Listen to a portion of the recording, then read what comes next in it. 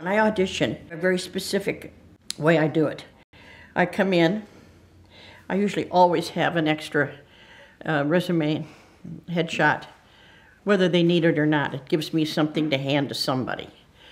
If it's gentlemen, if it's men, they all start to pop up.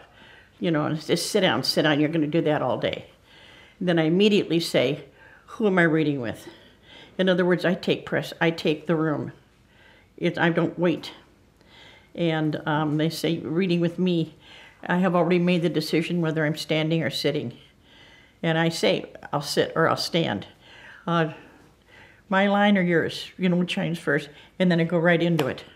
I don't chat, I just do the audition. If they want to chat after, a little bit, but then I leave. I get out of the room.